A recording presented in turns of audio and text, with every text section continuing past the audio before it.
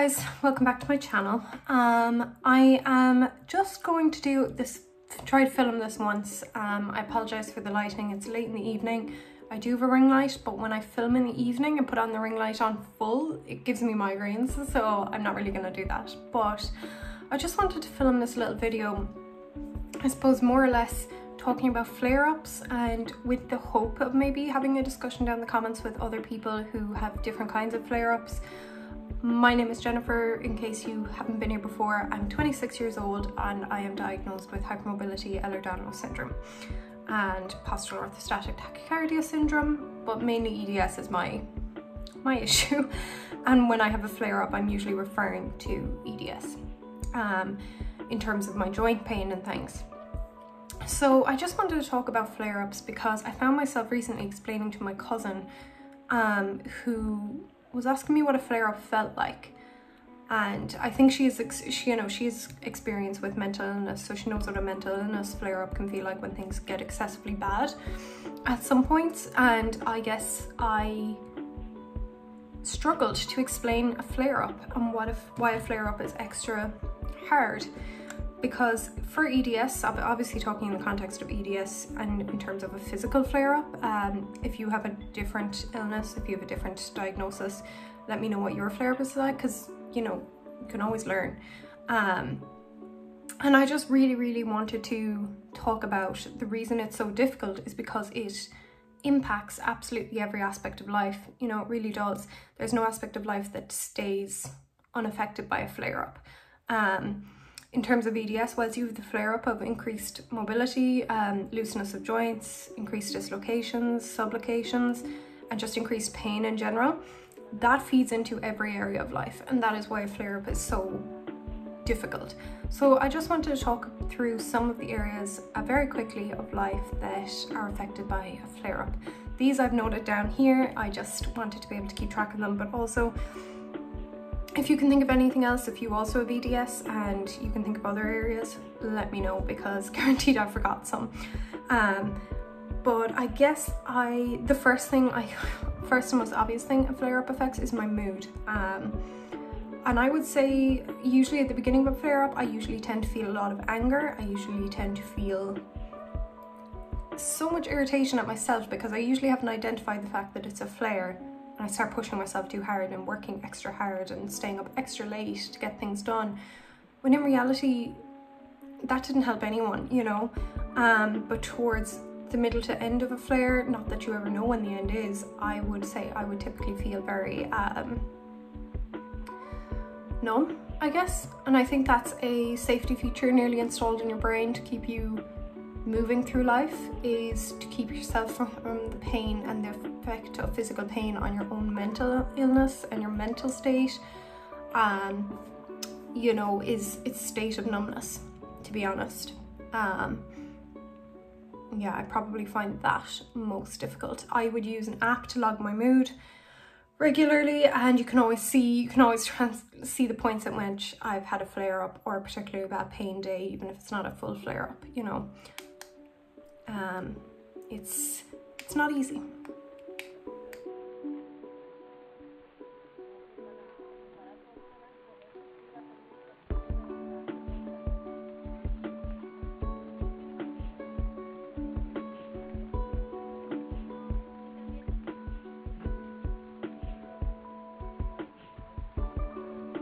Another thing I find incredibly challenging is getting out of bed. Actually everything to do with bed, because getting out of bed in the mornings is hard. If you know, life doesn't stop when you have a flare in terms of work or school or college or anything. All of your responsibilities remain the same, but your ability to handle them drops significantly. So getting out of bed is challenging, but also getting to sleep is challenging. And personally for me, I find staying asleep quite hard. I wake up multiple times a night during a flare-up. I will always wake up lots of times a night, and you know, a lot of the time I assume I wake up due to pain because I'll roll over and maybe my shoulders might be not in place or something like that, and that causes them pain. Other times I just think I just struggle to get to sleep and to stay asleep. It's like there's no comfortable position, there's no comfortable place to be in the world, you know, to be honest, for both my body and my mind. So I really struggle with that, definitely.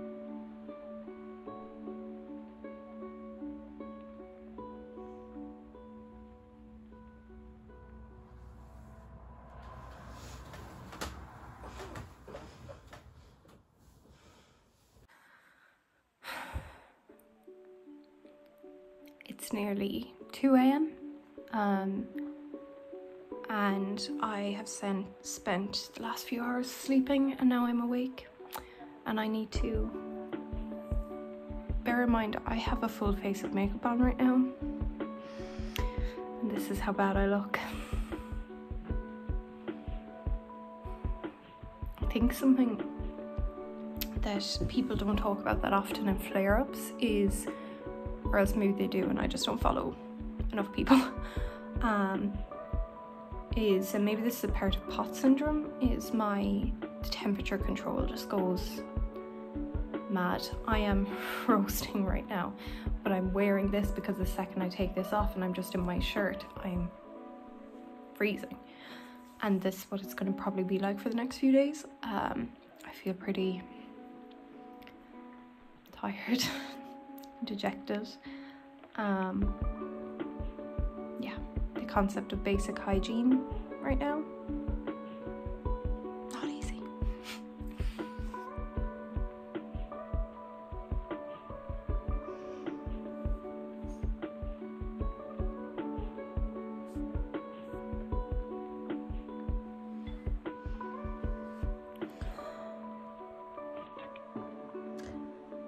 I have been lying here for the last half an hour. It's now probably like 1:30. Trying to convince myself to get up and wash my face, take off my makeup and brush my teeth. And I'm just tired of pushing, if that makes sense. And I don't even know why I'm smiling when I say that. I think I'm smiling because it makes me nervous to admit that I'm tired of this. I'm just tired.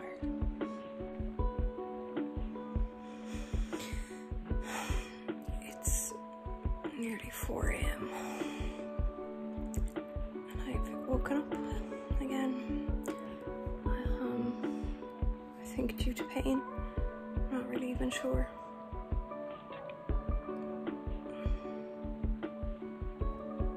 Another thing I struggle with is eating and drinking. I tend to not particularly prioritize food when I'm in a flare-up, usually because my appetite drops naturally and I don't even notice it until I'm after the flare-up and I realise how little I've eaten.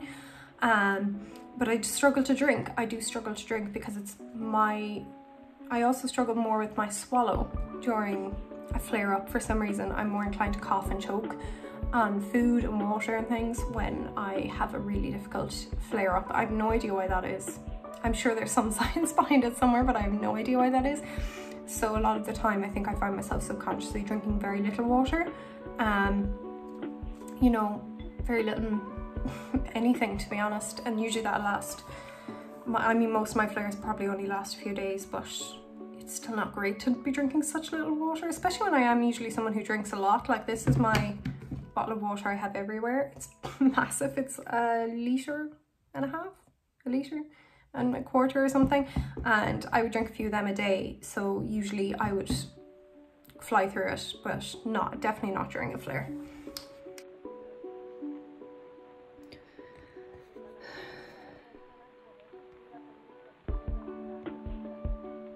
A lot of the time I will misspend my energy and use my energy on the incorrect things and then end up with brain fog when I try to actually do the task that I needed to do.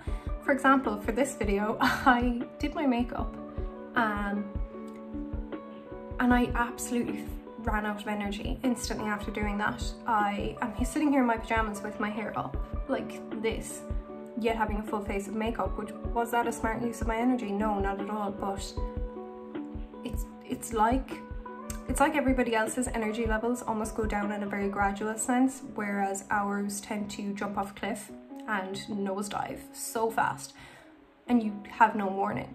You sometimes have warning, obviously, other times not necessarily. So that's another thing I really struggle with, especially when I have to do work tasks or like even just reading for college and I know I need to read maybe 1 paper or 2 papers. No, it's not happening. You know, something I was thinking about in terms of flare-ups as I was sitting here spacing out is that sometimes we can incorrectly use our energy but only realise after, when it's too late, when the energy is gone.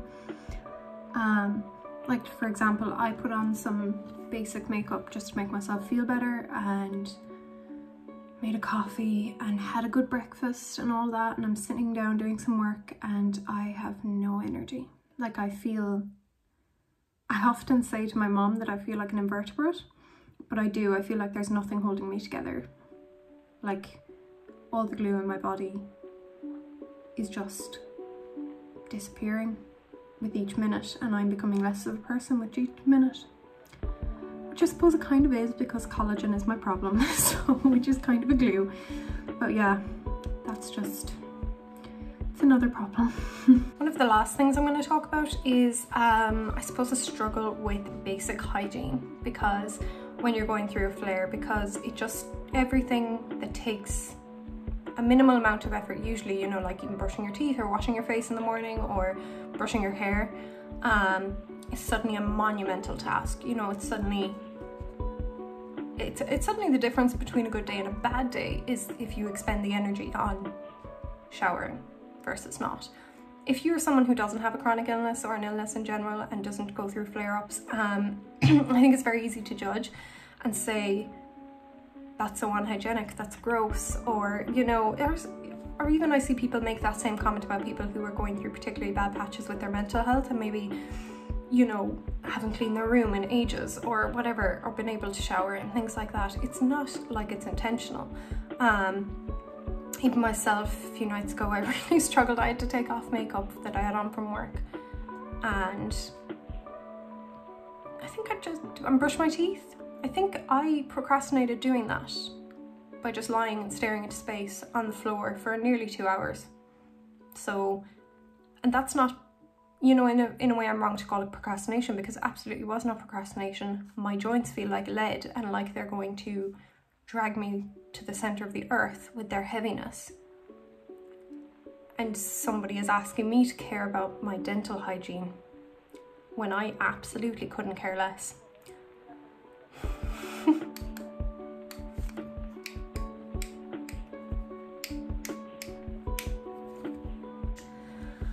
I mean, those are the basic things, I guess, that are affected by a flare-up, but I really do, I suppose, ask you that if you are someone who doesn't struggle with a flare-up, or even if you're like me and you do, but maybe there's someone, you know, else who experiences a different kind of flare-up, just educate yourself before you maybe make a comment, before you throw around words like lazy or like I just called myself, you know, procrastinating.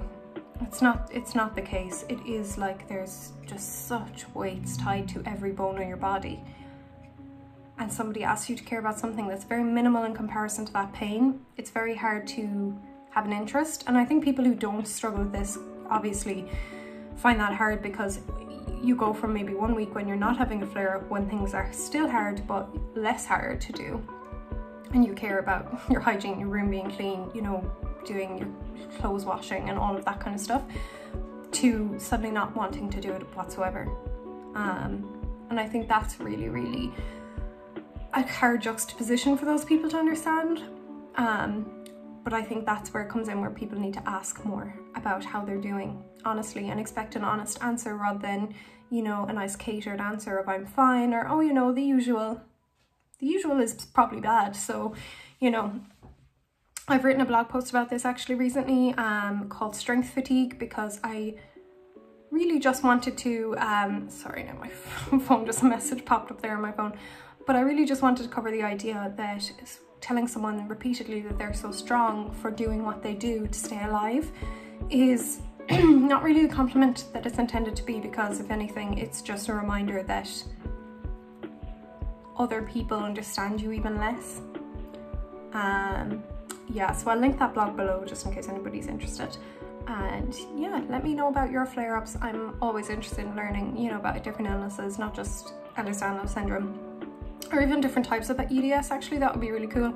I I just want to hear from anyone who experiences something vaguely similar. So I really do thank you for letting me sit here in my pajamas, looking like this, with this, you know, with all of it going on.